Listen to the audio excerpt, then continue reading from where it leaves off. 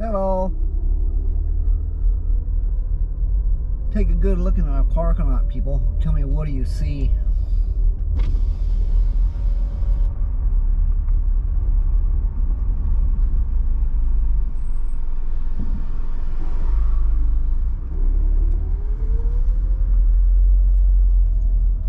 Yeah, you look at these cars. GMC, they're made in Mexico. I knew somebody had one of them, and I don't know, it was a Chevy though, but you know, apparently new truck had to replace the rear end. That old Dodge Ram, that's a nice truck there and all that stuff, and Dodge has got a cheap transmission. They end up going out on the people. My uncle had one made in the 90s, and he gone through 4 transmissions on that thing. And of course he worked it hard. What I don't like about the new Dodge trucks, when you go from park to reverse, you hear a clunk. It's like, that's pretty loud, you know. The old cars, when you heard that clunk, need a new universal joints. Yeah, wannabe Americans. Yeah. They took the American jobs, moved them to Mexico. You know, we should teach them a lesson. Okay, we want foreign made, we're gonna buy Toyota. Hopefully Toyota got their problem fixed with the gas pedals, where it stuck cars go wide open. He ended up getting a crash. Some poor kid pulling up, parking his car in a parking lot, and it took off, went through a crowd of people, ended up going to prison. So they're supposed to look into that one and see if about getting the kid off, because they found out he was telling the truth about the gas pedal. Yeah.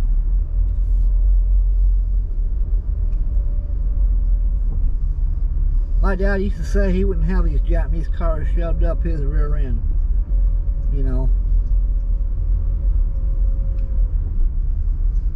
And I watched this guy on YouTube, and when it comes to the electronics, all the cars, and he's just about one of the best out there, and he's working on one, and he got one again with a stumble. Installed a new part, new cam and all that. See if that would fix the problem. Well, he's still got another check engine light, so waiting for part 3 on that video.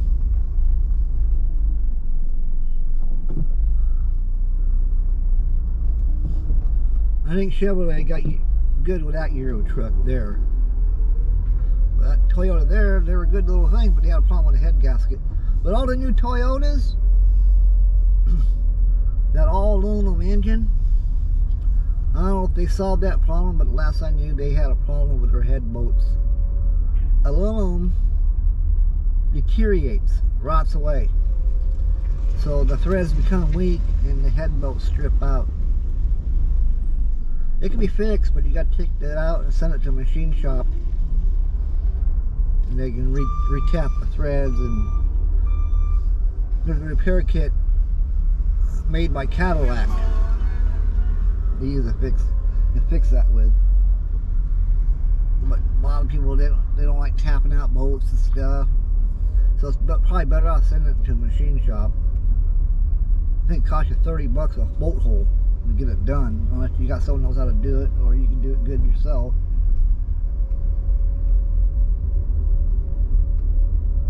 And look what General Motors did to us. You bailed them out. Obama gave them the bailout. They opened a new General Motors company, and I think they opened it in Korea. Yeah. Your tax dollars built a new General Motors company in another country.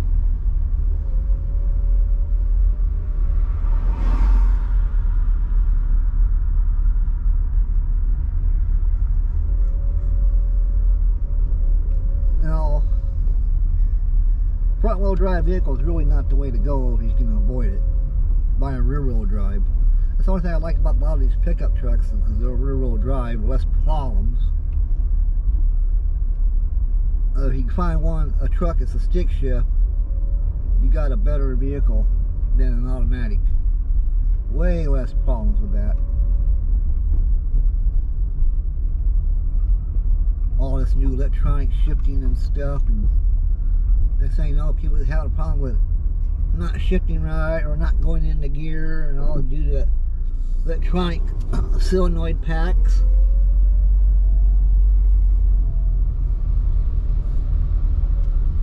This country ain't for America anymore. Nope.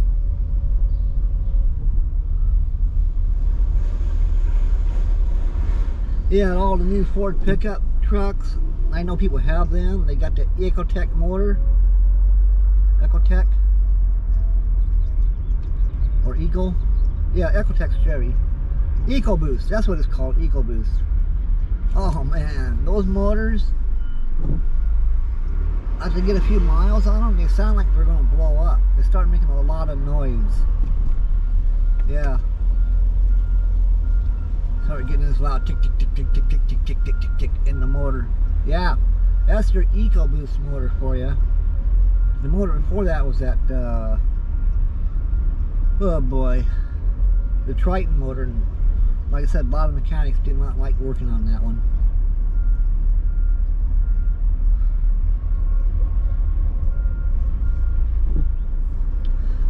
Yeah, your environmentalist Democrats ruined the car industry.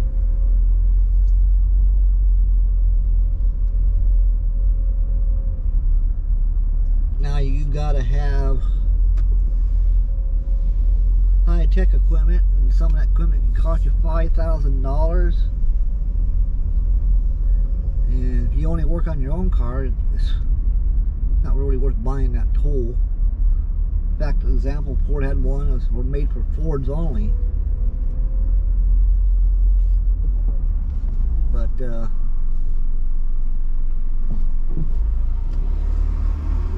and now these semi trucks, these diesel trucks, diesel pickup trucks, Ford, Dodge, Chevy, they all got a problem because of that DEF fluid system.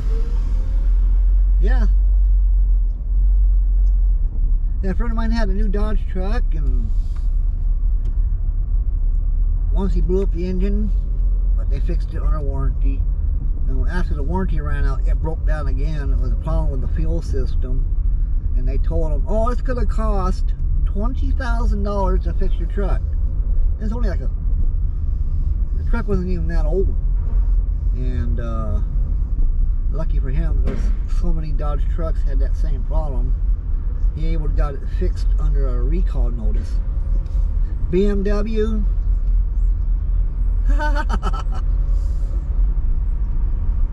The repair shop is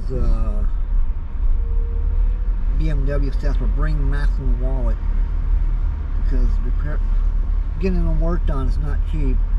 Parts are expensive. Same thing with Volvo. Probably Audi the same way. All you do is invest. Now myself, I like this little Jeep pickup. Okay. I think it's a pretty good little looking truck and all that, but it's a shame it only has a 4-foot bed. That's a joke. Now I just watched that guy in Pine Hollow. He's working on a Jeep, and they got to check engine code. They're having a hard time getting rid of, and dealership told the guy he needed a new motor, and the guy working on that Jeep there, one of the best around I've seen as far as the electronics on the vehicles. And he got all that expensive diagnostic equipment. He fixed cars that the dealers couldn't fix. And so he did this and that, and finally it came down to it. He was trying to do it without replacing parts. And he put a new camshaft in, this other electronic device, and seemed to be doing pretty good. Just before he got done driving, the check engine light came back on. So did a part 1 and a part 2 on that vehicle. I'm waiting for part 3 to come out and see what that is. what his final diagnostic is. I know I did a head gasket on a Toyota once, and the aluminum head, I could see where the cam wore down into the head. And yeah, they really screwed us over going to all this computer junk. That's because they don't want you working on it. These politicians are they got their money invested in these car industries, and that's why they're pushing the electric cars on you. But Tesla have been having a major problem with their cars catching on fire. And how many people are going to be getting cancer because of all those batteries?